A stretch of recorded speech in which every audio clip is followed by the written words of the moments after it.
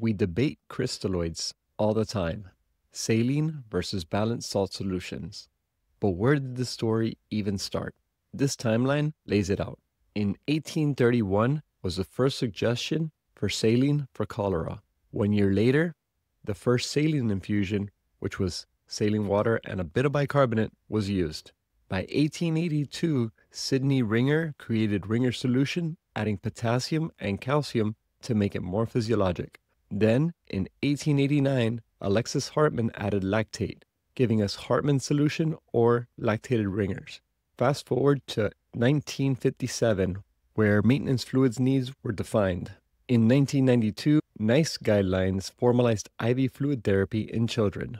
More recently, the focus is back on balanced solutions, avoiding chloride overload and using more physiologic fluids. Bottom line is that this crystalloid debate isn't new. It's over 190 years old. Hat tip to the authors, don't forget to check out the vasopressor and inotrope handbook.